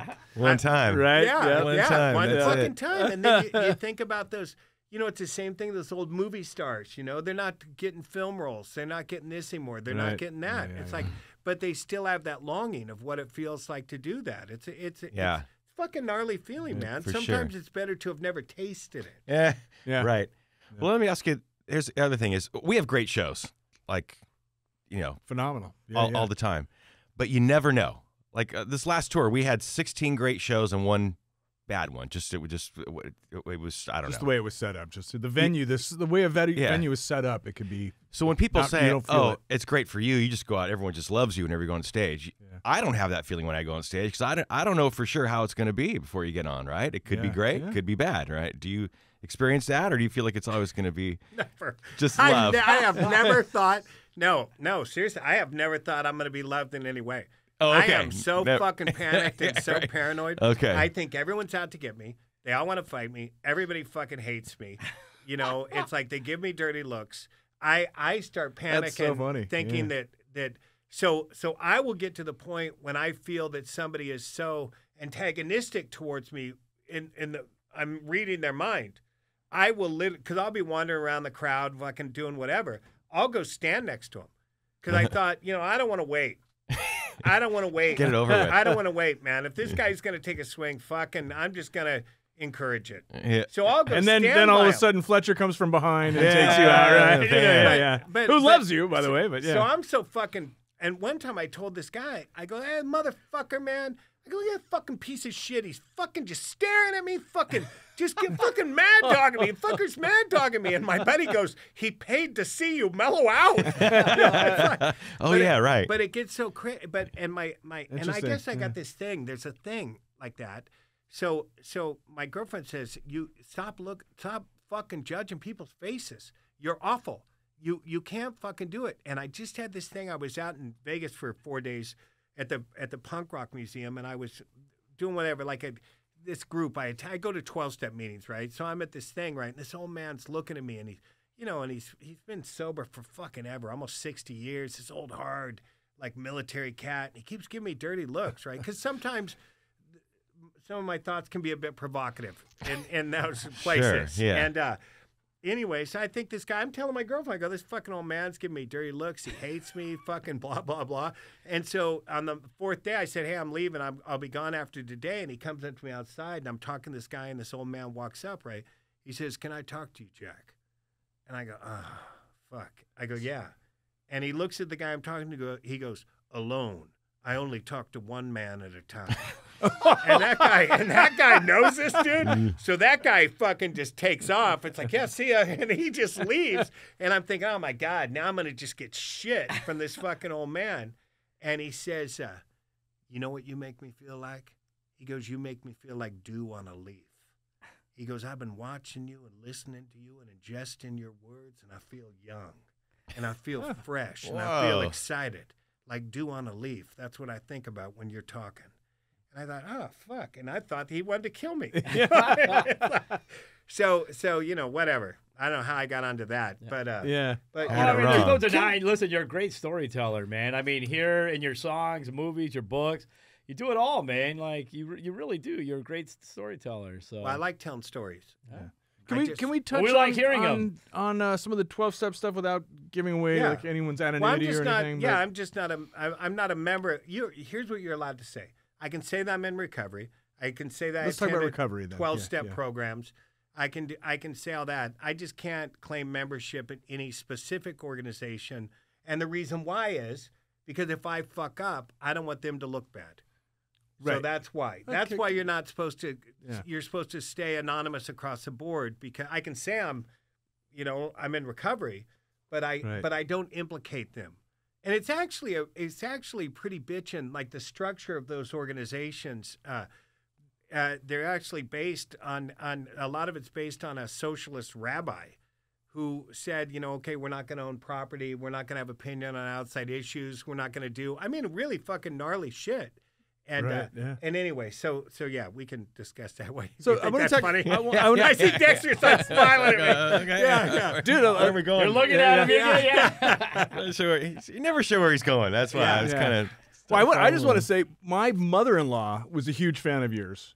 In the community, recovery community. But Father Terry was. Well, she passed away. My mother-in-law passed away. I'm sorry to hear that. Yeah. Father Terry, loved Father Terry. Who also just passed away this past winter. Right. But that's my wife's uncle. Yeah. So we have these. I know you used to travel with Father Terry, and you were pretty tight with Father Terry. Great guy. Yeah. You got sober in '89 or something, right? Yeah. So, and I once heard that you said you saw a guy passed out in the gutter not too long ago, and you said, That still looks pretty good. Oh, no. Never. None of that ever looks good. Oh, The only time it looked good, I'll tell you what's trippy, because people ask me all the time. They say, well, does it bother you? Well, no. When I see people, pissing their pants, shitting themselves, fucking up, drama, I get those calls back in jail. My wife's, I'm on the fucking street. Can I sleep on your couch? All that. Fuck, no. Doesn't look good at all. But what happened one day when it did look good was, so I'm taught to listen when somebody speaks. That's part of it. To actually listen and care about what somebody say to you. Listen to what they're saying. Listen to it. I'm taught to be of service, to help out, to not just come walking in there like I'm the shit. Just go in there and fucking grab a mop, clean, help out with the dishes, wherever you are. Be of service, be of service, be of service. That's what I'm taught, right? That's my code. So when people are fucking up, I don't give a shit. But one afternoon, I was with my daughter. I had a great day with my daughter. And we're at my sister's house. They got this beautiful ranch house. And I went there, and they're having this dinner on the back, under the back patio. And the pool's there, and it's beautiful. And they got a great spread, and they're wine. And these are all nice people. My nephew, who died from a drug overdose, he wasn't there that day. So nobody's fucking up. And my brother-in-law asked me, he says, do you want a glass of wine? And I said, oh, no, thank you. And he said, oh, that's right. He goes, that's right. He goes, God, we're so proud of you. That was it. That was all he said. But then I watched him. Nobody was fighting. Nobody was getting loud. Nobody was getting crazy. They were regular people without the disease of addiction or alcoholism having a good time. And to a lot of regular people, those Budweiser commercials are true. They're true. When they see the Budweiser commercial, it's true. Conviviality, good times with friends, blah, blah, blah. Excellent. But to 15 people out of 1,000, we start fucking getting a couple into me. And all of a sudden, those Clydesdale are looking sexy. I'm going to jerk that horse off right now. What the fuck? Some fucking craziness. And so what fucked me up was I realized if I didn't stay in contact with those people that do need help, that have been getting their asses kicked, I'm going to start thinking I'm okay. And I'm all right. Because I am good, and I'm a good listener, and I'm supportive, and I'm a good human being, a good citizen. And then one day I'm going to say, yeah, give me a pour. Pour me a little bit. Right. And then next thing you know, I'm fucking up Well, again. I think you touched on something, though. You said be of service, help clean up, mop the floors, be humble, and listen. Don't think you know it all. I think that humility and that humbleness is really important, I think, not just in your own sobriety, but helping those around you as well. Well, everywhere, in work and everything. Like, it's like... hey, look, just because you think the song's supposed to go like this doesn't mean the song's supposed to go like that. Right. Yeah, to you think so, but Dex, somebody else does. You know what I'm saying? We all look at it differently. So to learn to work in a group, to not be so forceful or to whatever, like that's been a big struggle for me, man, to sit back. And I've even been told, I remember Greg Keene told, when we're working on the Trigger Complex, Greg said, hey, we need you to be you. Fuck that program shit. Yeah. I know. I'm not used to seeing you humble so much. Like I'm used to seeing you on stage, and you command the room. You That's really my job. do. That's It is your job. Yeah, Exactly. for sure. Exactly. That's the thing. Oh, so there's a story of a rabbi. There's this story of here we're having these talks now. So there's a story of the rabbi, and it said that he had kept 2 pieces of the Torah in his pocket, one on each side. And it's funny because Terry and I were talking about this. I was telling Father Terry this story. He kept one on each side. And on one side, that piece of the law said that you must step forward and lead. And the other side said you must defer. You must defer. And so he stayed between those spots. So when I get on stage, I must step forward and lead. This is my job. This is what I do. But when I come back, I can defer. And ask and listen and take another opinion. Especially I found, making movies, what am I missing? Like, what am I not seeing? I'm going to ask, And the other thing I found out, the one thing I never fucking wanted is critique. Fuck you. I don't need your fucking critique. But as a writer, I want critique. I want to say, hey, check this, man. Check this. Am I clear? Are these sentences tight? Is this, whatever? Am I losing something? So there's a great story about Faulkner, who's fucking, fucking William Faulkner, telling his editor, "You're not doing your job." He wrote him a letter saying, "Dude, hammer me, bitch. Fucking hammer me. Wow. Don't let me just fucking, don't let me." And this is Faulkner saying, "Critique me." Yeah. You know, Wow, and to listen to an outside point of view. I mean, you know, look at the tragedy we just had. You know, fuck not, you know, it's not listening to an outside point of view. That is not safe. What you're doing is fucking wrong. Check it. Check yourself. Submarine? Is that what you're talking about? I'm not talking about that, but I'm saying, you know, we could, yes, I might be talking about that. But that's a great example of somebody that's not willing to fucking compromise and listen. I mean, in the end, I got to make the move I'm going to make. But at least if I can say, hey, you know, what do you think about this? What do you think? Right. You know, it kind of brings things down a little bit. Yeah. All right, let's get back to Some fucked up stories. Speedos, grave robbing. surfing and Speedos. I ran into you. It's been 10 years at least now, but we surfed the pier together once, and I would never go surf the pier. But at that point, because it's just young kids, I can't out paddle them. You go paddling out on a short board. You're 6'6", 230 probably, in a Speedo and a rash guard, and that's it. It's still friggin' cold out there. It was me, you, and Mike De La Cruz. Yeah. And I'm splitting the peak with you. These kids start paddling for a wave, and you're calling them off, just paddling in, and I'm going, okay, he's going right, I'm going to take the left, or vice versa. You know, yeah. Well, that's my little spot right there. It was great. Yeah. So I was just kind of drafting you and picking up the Uncle Jack. You beat up somebody in a Speedo, though, right? Wasn't the story? And you told me you were upset about it. I think you were crying while you were. Oh, fucking awful. Yeah. I don't like it. Like, I'm a pacifist, and I don't like it. And it's fucked up because I was physically, as a kid, I was physically abused a lot, whatever, sexually, physically, all that. And, you know, and so that's there.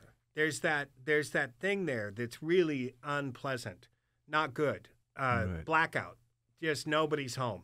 There and nobody's home. It just goes nothing, and it's just nobody's there. It's really fucked up, and it's been something that you know, I spent years of correcting that. You know, trying to correct that. You know, cognitive behavioral therapy, all that bullshit, whatever.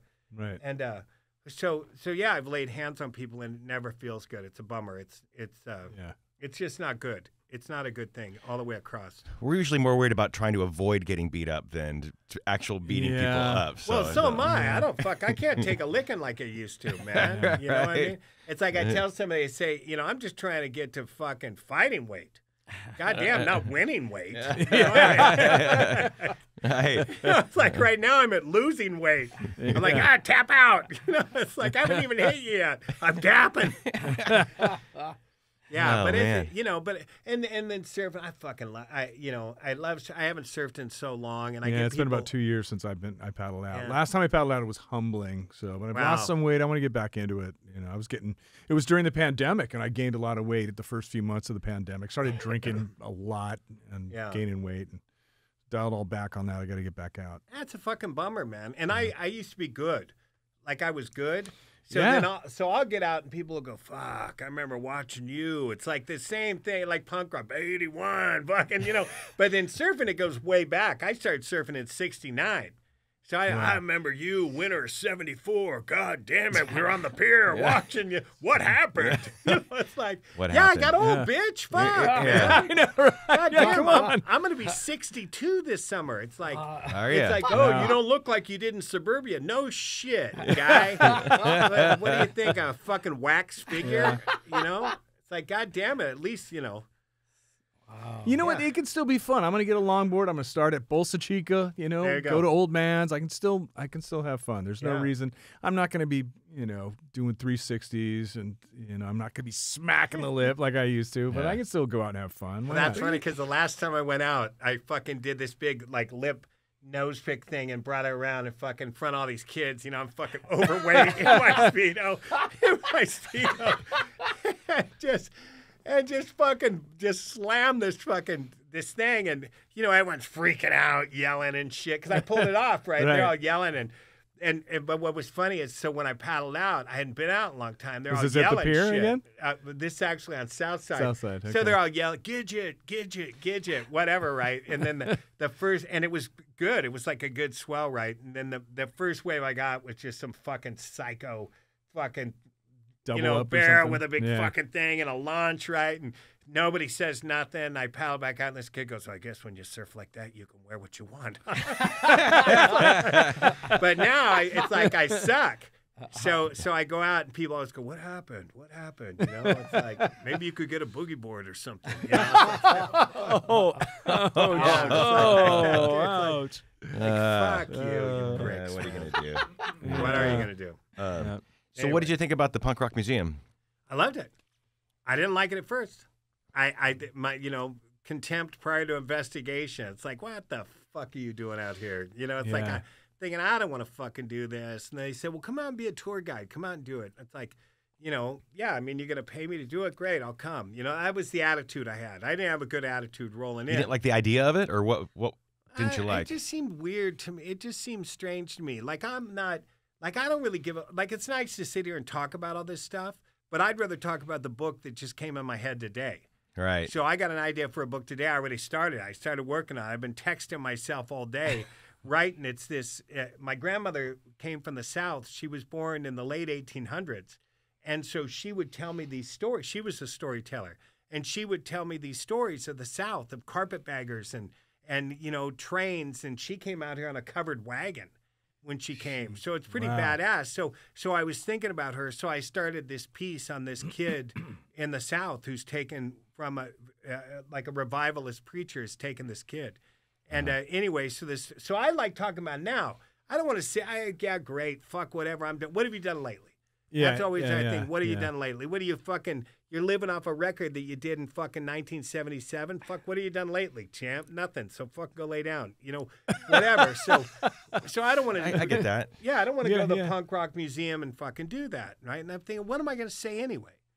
And then I walked in, and it's like, oh my God. It was almost like sitting in my storage, because my kids every once in a while make me go to storage and pull out boxes, and we look at shit and shirts and clothes, and they try to get stuff off me all the time. Like, when I die, take it all, man. And so then walking through the halls at the Punk Rock Museum, I'm like, oh, I got a story about this, and I got a story about this, and I got a story about this. And it literally, to go through it, took me an hour and a half to fucking take a tour through. It was like, and I talked for an hour and a half, just straight, probably talk for an hour and a half right now too. But basically it was like there was a story for everything. Everything. So much I'd seen, guys I forgot about, or people, or shows, or memories, or whatever, and just it was cool. I liked being able to do that, and so I became a fan. Day one, I became a fan of it. Awesome. That's good to hear. I think they did a good job of honoring the people and the people that you might not, like you said, I forgot about that guy or whatever. Like it. I was concerned it might come across as a little bit self-celebratory, sort of. You know what I mean? But it doesn't. It Hokey feels almost. No, not at all. It feels very honoring. Yeah. I thought that was really cool. Yeah. And the thing is, it's like, God damn. And here's what's interesting. I don't know if it's interesting. It's interesting to me. When'd you come in? Like it's so trippy. Like, depending on where you came in, it's almost like you need an experience built just for that. Like, you need an experience built for San Diego, for San Francisco, for Seattle. Yeah. The guys that came in the 70s, their experience versus the 80s, 90s, all the way down. Yeah. And it's all important to everybody. It's their history. It's important to them. But there's so much to cover. Like, even the UK stuff, there's only like a little bit of the UK. But to me, the UK was everything. Right. Because there wasn't a lot here. So see, for us, it was mostly the local bands. We did the Sex Pistols, of course. The Damned were huge, but it was California. It was Dead Kennedys. Well, Ramones, some New York, but then Dead Kennedys, you guys, Adolescents. Look where you grew up. Yeah, totally. I mean, fucking X. The right spot. I try to tell people, God damn it, within a 30-mile radius,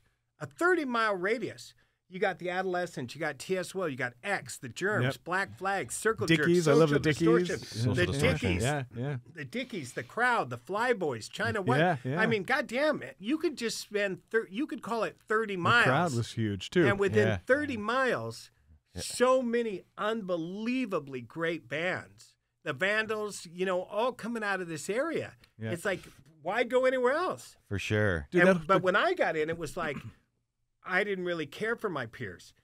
Do you know what I mean? It was like I was more interested in what was going on here.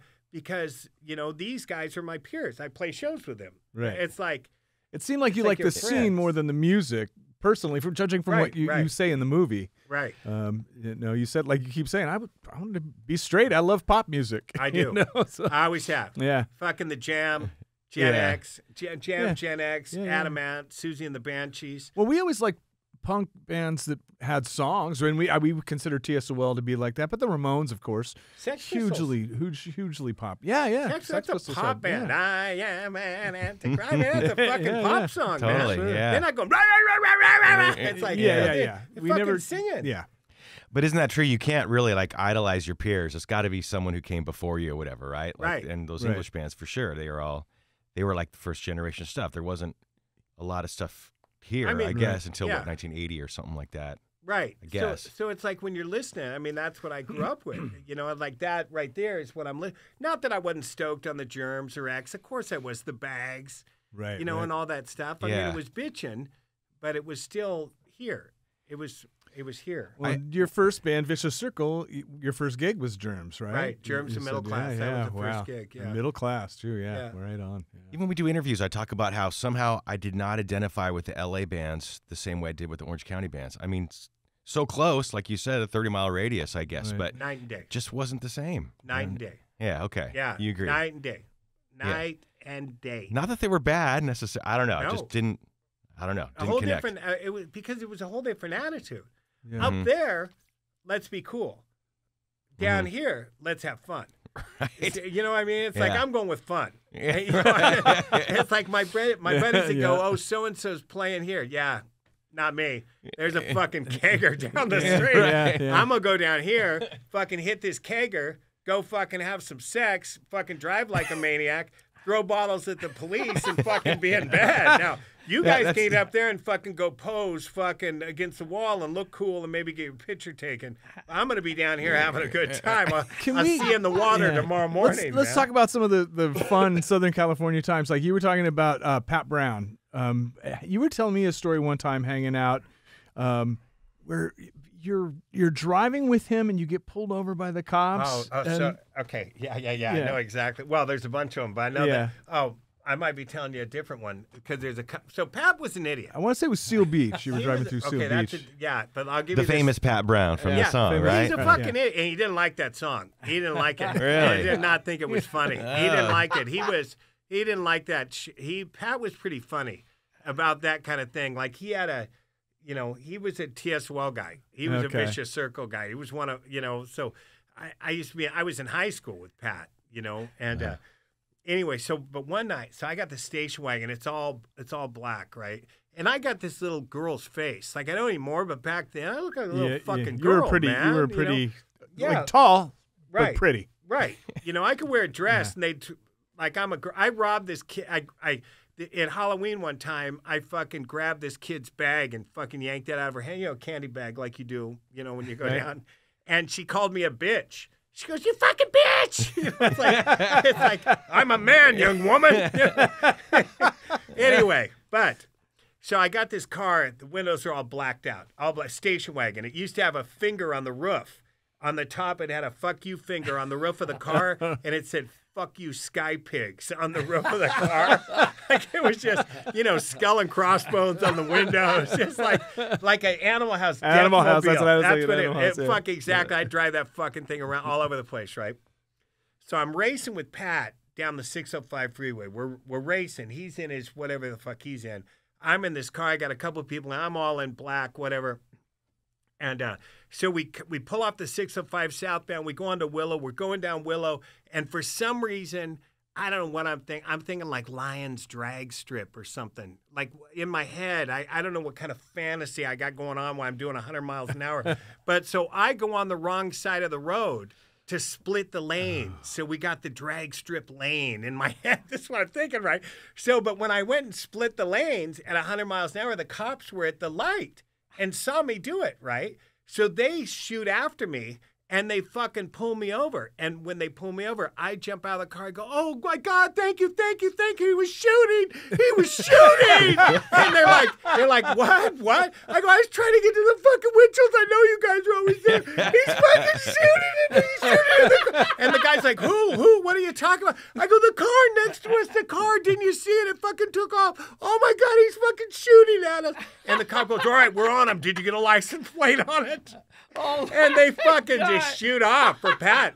All points bulletin for Pat.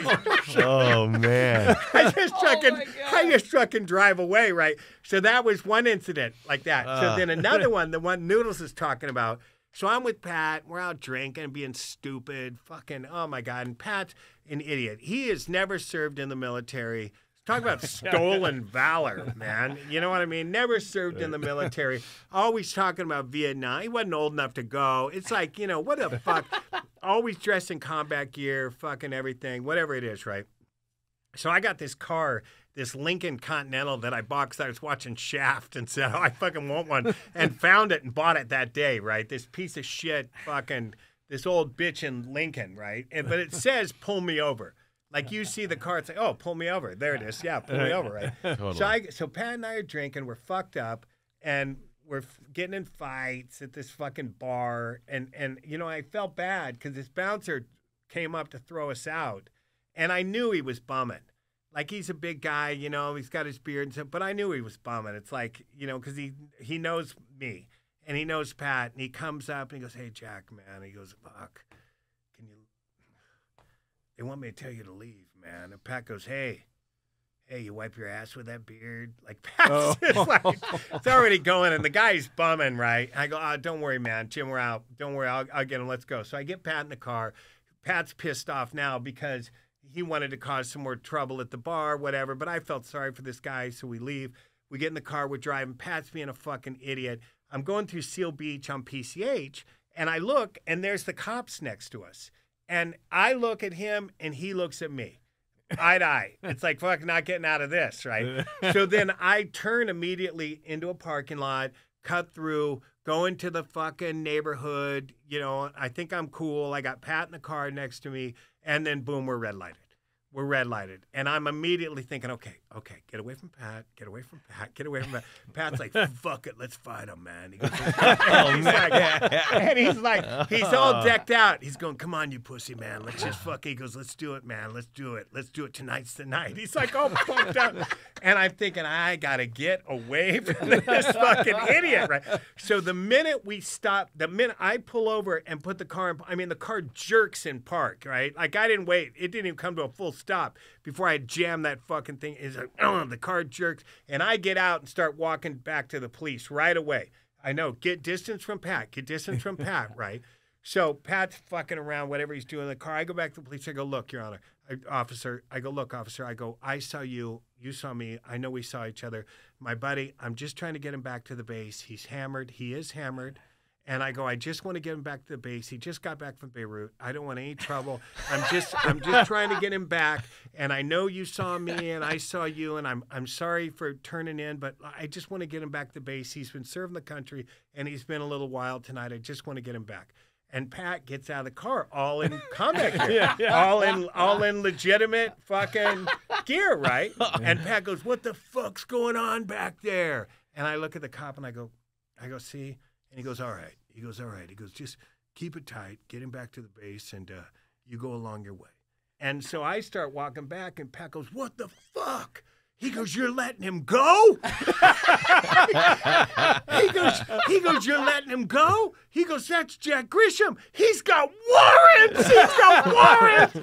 He's screaming. And I look back at the cop, and I just fucking roll my eyes, just put my hands up, and the cop just nods to me, goes, just take off. Right? And Pat is screaming, he's an animal! That's a great story.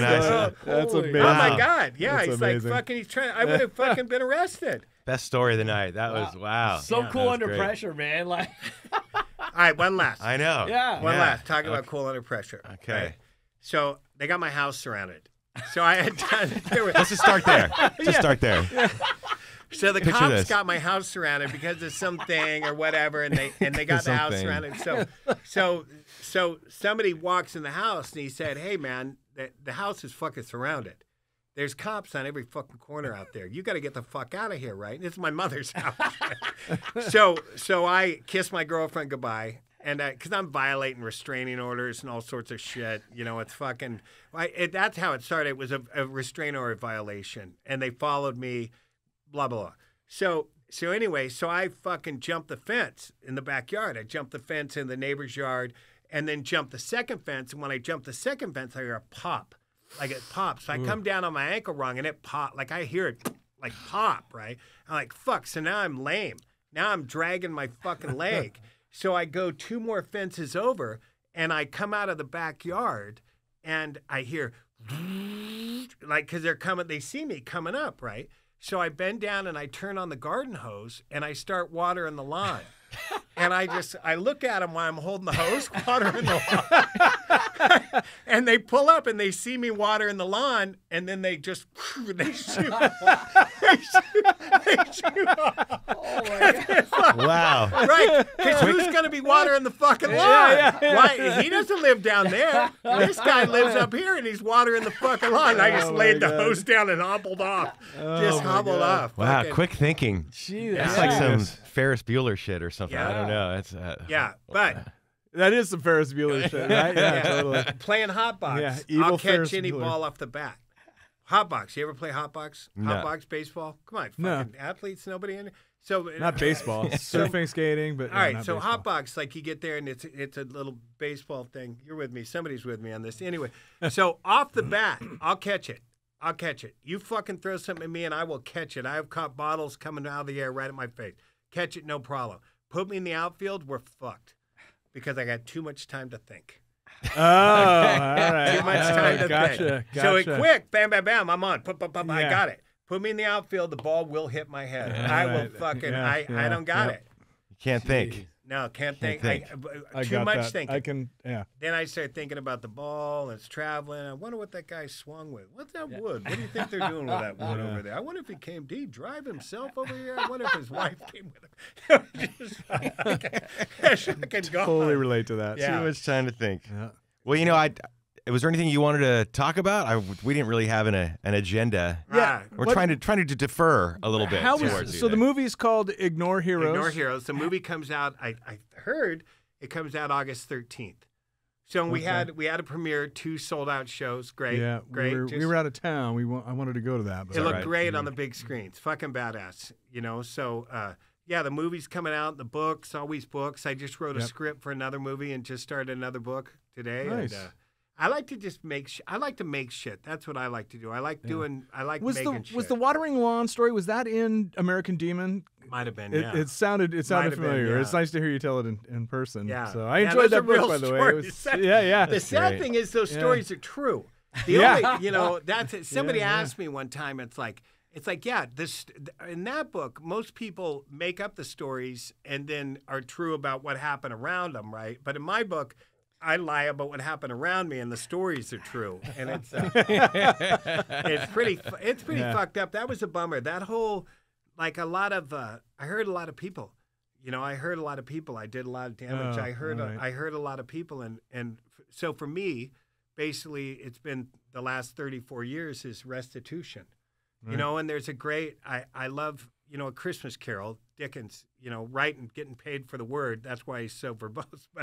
But anyway, there's a scene in that where Scrooge says to Marley, you were a good man of business. And he said, mankind was my business, and I didn't do it. You know, so it's that thought. It's like, so you know, I had forged a ponderous chain when I'd gotten here. And luckily got the chance to repair a lot of it and Right. you know, clean stuff up. And the cool thing is, you know, talking about this cleaning stuff up, you know, everybody loves a good, happy story. Oh, we cleaned up. They hugged and kissed, and everything's Right, nice. right. Some of the best ones were the people that wouldn't allow me to clean it up. They told me to fuck off.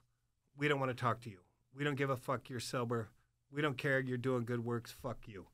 Fuck Right. you. Go be sober somewhere else. And the cool thing about that is you get a chance to realize that some injuries cut deep and that people aren't willing to let go and things don't always go your way. You know, and you got to live with that. You got to live with things not being okay.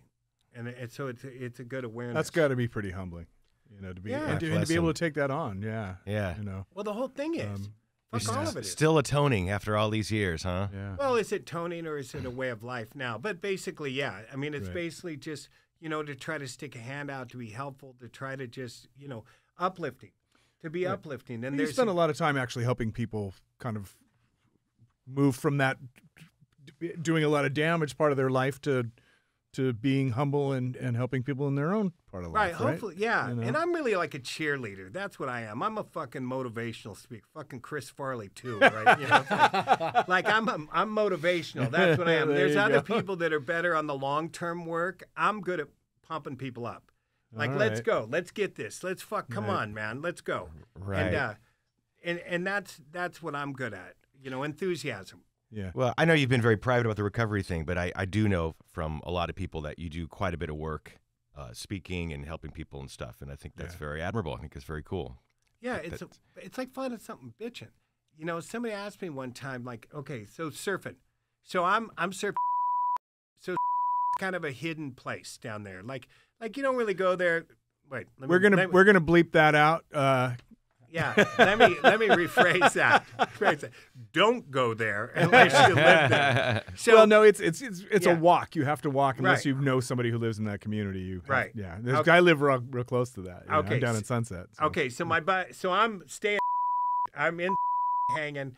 Surfed there forever, long time. So one day I'm surfing, and it's fucking smoking. It is so good, and the water's warm, and it's fucking great. And no one's out. Nobody is out. Huh. Me and my buddy are the only people out. And his wife's having a baby. Like, so they had to go to a doctor's appointment with her. I go, fuck that shit. She ain't having it today. Fucking, she can drag her ass down. Come on, man. You are leaving this, man? I don't give a fuck about that kid. Let's get this on. Because, I mean, we were literally just trading waves, yelling. I mean, this is just perfect. As perfect as California gets. Beautiful, right? Yeah. So he fucking splits. So I'm surfing perfect waves, but I'm all by myself. So what the fun is that? So I walk out onto PCH, and I'm trying to flag down a car with boards on it to say, come on, man, come out with me. Come get this. You know? And it's the same thing with recovery. It's like it's been so good to me, and the feeling I have from being clean and living, like appreciating the basics. Like, fuck, oh, wow, look at this water. It's fucking great. Look at this. That's right. Look where I am. Yeah. So you just want to share it with people. It's not a job. It's not a chore. It's like, fuck, here, come get some of this, man. I love surfing by myself. But I know what you're saying. It's like, I love when I hear new music, like, oh, I want to share this with people. Or, you know, if something new comes on, like, I want to talk to somebody about this. I want to share this with somebody. Well, and I do love surfing with my friends, but I also like surfing alone sometimes. Well, I like what you just said, though, because there's a cool, and I'd love somebody to check this out, a John Cougar Mellencamp story of all people. When Princess Little Red Corvette came out, supposedly he was playing a show, and I've heard this from a couple other people. I can't back it up, but it's probably backed up somewhere. And he, in the middle of his show, played Little Red Corvette over the speakers and told the audience, listen how great this is. Listen how cool this song is. Let me share a song with you. Yeah. And it was that song, which is actually, he totally it's like, oh, I like him now. You know? Yeah. I mean, because he just, he just wanted to share something that was bitching. And that's I used to feel that, you know, about punk rock, whatever. Come on, man, this is bitching. Exactly. Bitching. You know, like I tried to turn friends on to punk rock, but they just, you know, wouldn't hear of it. No, punk rock. Oh, they spit on each other, you know. Yeah. Oh, yeah. There's a lot of that. Hear it. Yeah. There is a lot of that. Yeah. Yeah. Anyway. Yeah, but so movies, books. I just released a book called True Stories that's doing really well. It's doing Where can good. you get it? Well, Amazon. Amazon, okay. Because I don't have anything. I don't have an agent. I just put the shit out myself. Amazon's great, though. Yeah, Amazon, I just write the shit and put it out. You know, it's like, and I don't talk to anybody. You know, it's like, well, what are you doing with this shit? This kid's book, Julia Kwong, was when she comes over to my house, I had this kid's book that I wrote and illustrated called I Wish They Were Monsters. And she's like, comes over the house. She goes, well, what's this? I go, it's something. She goes, really? What does this do? And I go, well, I wrote it for the kids. It's just sitting over there. She goes, can I put it out? I'm like, yeah, put it out. You know, and she put it out and it's sold out. I mean, you know, it's like, 1,000 books right away. Just bam, done. Rad. And she's great lady. I know she does all the Smut Peddlers merch and stuff, and Great. she'll do mugs and T-shirts, record and covers. really cool stuff. Yeah. Great artist. All She's- across the board. Yep. She's great. Nice. Well, Anyway. you're doing it all: writing, directing, Yeah, getting ready to Surfing. make another movie. and still singing in a punk rock band. That's the best. Yeah, That's awesome. for now, probably a couple more months. But everybody's falling apart. Do you guys So, have dates coming up besides the Darker Waves thing? Yeah, we're gonna go to Europe. We'll be in Europe for Oh, a couple of weeks. rad. That'll be nice. And then 2 weeks there, and then some shows with the Circle Jerks, and then a couple of Rad. shows here. And then I basically, I know I've said this a ton of times before, but January's looking like because Ron's got to get an operation on his shoulder. He's tore his road. no. He's gonna be out a year. Oh, So it's okay. like, so probably if you want to see us, you might want to see us because Yeah. Roach is already sitting out. So, and Greg, I just heard Greg said he's got to get an operation on his back.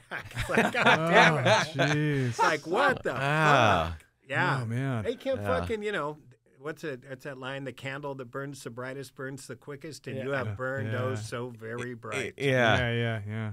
Well, we want to go. Are you playing Bakersfield? Yeah. I'm just kidding. Yeah. Any Fresno dates coming up? Yeah, the circle yeah, we'll be there. us and the Circle Jerks will be fun. That'll Yeah, be fun. where We're are you doing, guys we're playing? doing 4 dates with them: San Diego, Santa Cruz. I don't know where else. Okay. I'm gonna do it. I don't know. When does this come out? We got to do that. I want to see the Circle Jerks too. I haven't seen them. When yet. does Yeah. when does this come out? Do we know? Next month or so, I think. We're doing one a month. Oh, So all right. Well, you just missed an excellent book reading. That freaks me out. Are we still going to be alive a month from now? I don't even want to say I said that. All right, knock on. Now it's always weird. It's like, fuck, man. You guys trip on shit like that sometimes? Just like, you never know. Live in the moment. Is that what you mean? That kind of thing? no, I mean, it just terrifies me. I started crying the other day. Actually, was it today? Yes. No? Yesterday. Yesterday, because I thought, fuck, man, when's the last time I'm going to see my kids? Like, I really got No, that. I don't- And then I it don't just think got like that. so wound up on me. Because there is Yeah. going to come a day, and that's going to be the last day I see Yeah. my daughters. Right. You Right. know? So Yeah. I just started crying. I'm all fucking wound.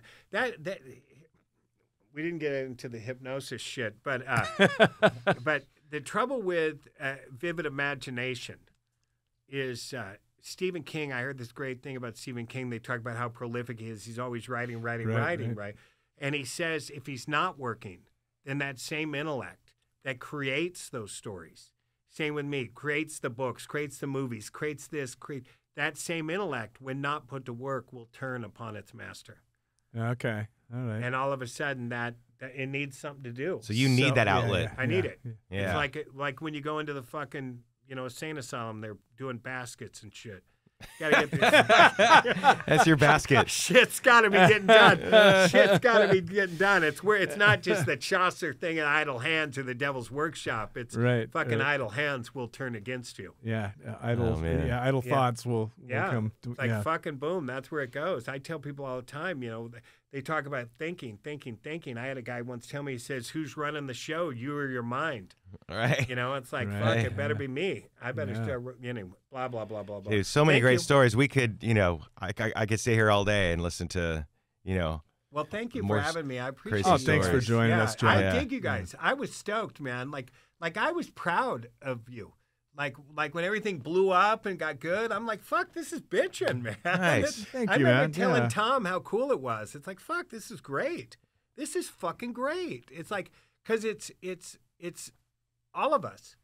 You know what I mean? It's like a part of what we did becoming successful and being bitching. It's like I was stoked on it. Thank you. And that's how I felt like when I first saw Nirvana blow up. I'm like, finally, something that I feel I relate to, getting the recognition it deserves. Right. And we always tried to make sure we also pointed back at the people whose shoulders we were standing on. Yours, all the bands that came before us. The OC bands mostly. mostly but it's OC cool. bands, but It's cool because to that's see where we that. come from. Yeah. Yeah. So It's like, yeah, hey. Well, yeah, I mean, I remember telling guys to fuck you, Yeah. fuck you, Yeah. fucking pricks. I've been telling you this is good for a long time. Yeah. Eat Exactly. shit, you hippie, Yeah. fucking whatever. All Yeah, right, well, I'm quite listening. I'm honestly, listening. I mean, Offspring's first record is one of my favorite T.S.O.L records. You know, Ah. like, you know what I mean? Like, Not the most successful one, that's for sure. Yeah, but it's bitching. It's bitching. And just a little plug. Those kids from the Garden, they're doing the same thing right now. Yeah. Fucking love those kids, man. I love them. And such good, at least right now. Now, whether or not it's going to stay, but right now the heads on the shoulders, they're solid, they're cool, and their fans. The cool thing about those guys is their fans are stoked on the opening bands. Like they study and they learn songs and they sing My along. son's band It's like, has "God played damn it." with them. Yeah. Yeah, And and their it's dad bitchin'. is the drummer from Shattered Faith. Shattered Faith. Yeah. So Yeah. they're kind of like they have real strong roots in the Orange County punk rock. cool. scene, And for good sure. family. Like Yeah. good family. Like Yeah. don't get sucked into the bullshit. Like Yeah. don't get sucked into. That's why I always say somebody, fuck that, all that bullshit, that ego fucking pumping fucking superstar. Don't get sucked into that. Yeah. Just stay right here. Yeah. Stay right here and fucking We had have them a great open up time. for us somewhere. Palladium, maybe. I'm trying to think where they opened up for us. Nice guys. Really, Great kids, really great, nice. really, yeah. really cool band. Yeah, fun stuff. Yeah. All right. Good. Great to have you, Jack. Thank Thank you you. very much. Come see us Thank you. again sometime. This was Yes. great. Thank you. Nice. I'm All right. glad you gave a shout out to. Well, that to a was local fun. band. Yeah.